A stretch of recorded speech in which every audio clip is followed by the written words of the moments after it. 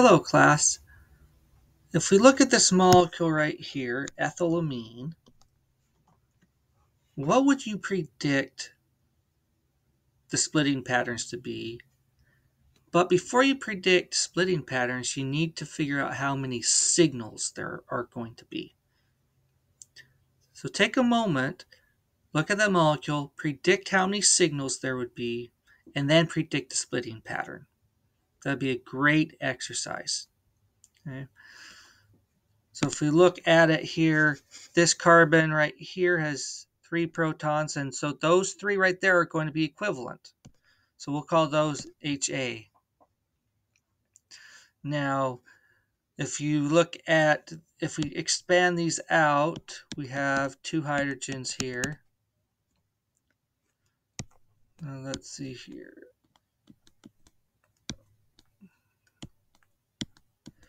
Okay, we have those 2 hydrogens. Now the question is, are those equivalent? And they are in fact equivalent because there's going to be a plane of symmetry. So those are HB. And then those hydrogens right there are going to be equivalent as well. Okay, so we have HC. So we have 3 signals. Now, predicting the splitting pattern. Okay. Now, HA right here, if we expand out these hydrogens,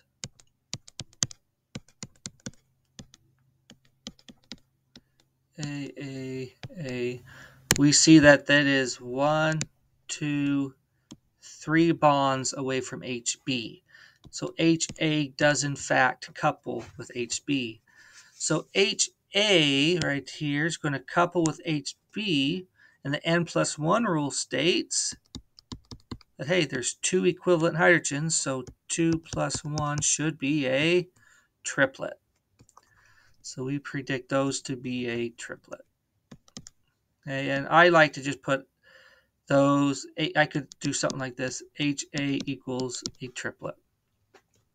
Now HB, on the other hand, is going to be,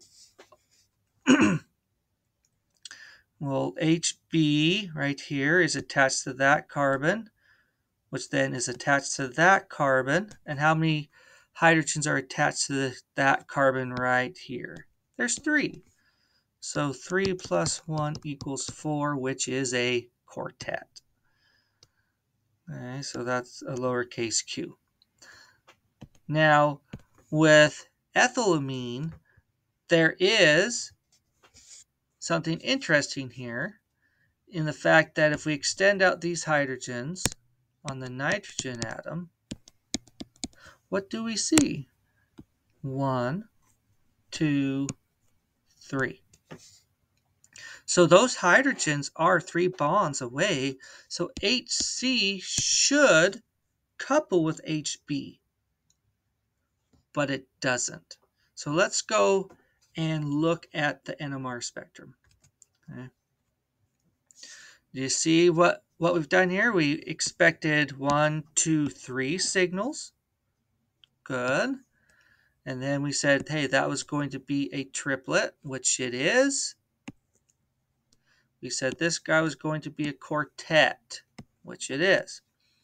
Now the question, or what the observation that we make here, is that these protons right here, HB, do not couple with those protons.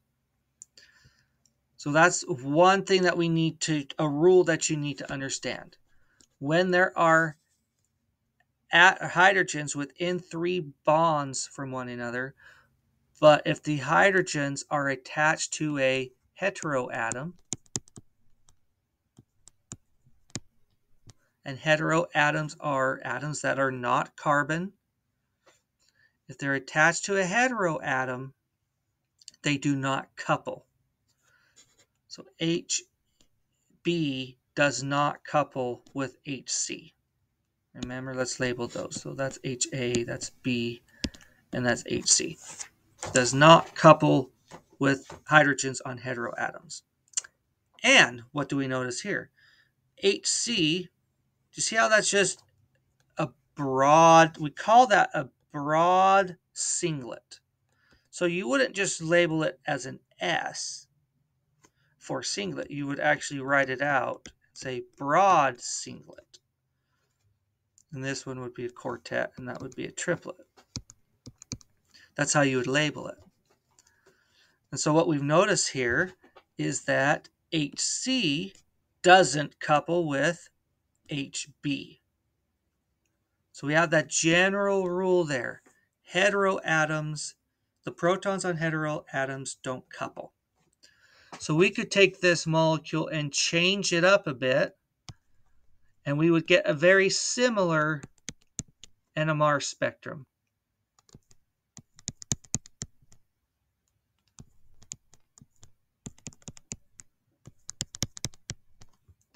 So if I had that molecule, this methyl group would still have the same splitting pattern, and these methylenes would have the same splitting pattern.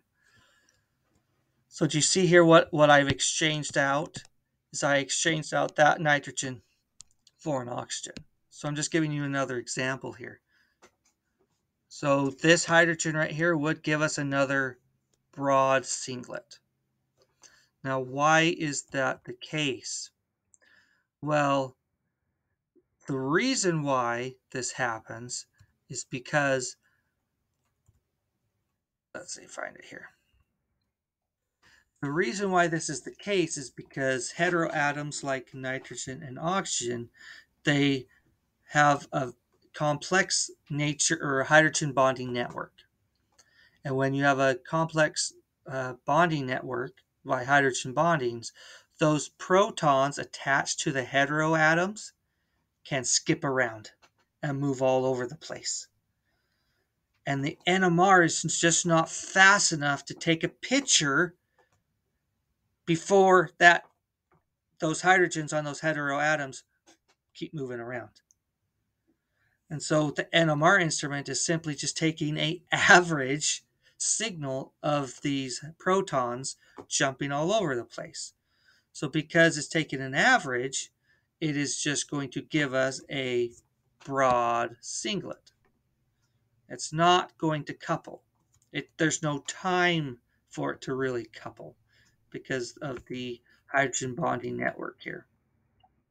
That's the reason why, and that is something to be aware of. The next video, we are going to now talk about what's called J coupling constants.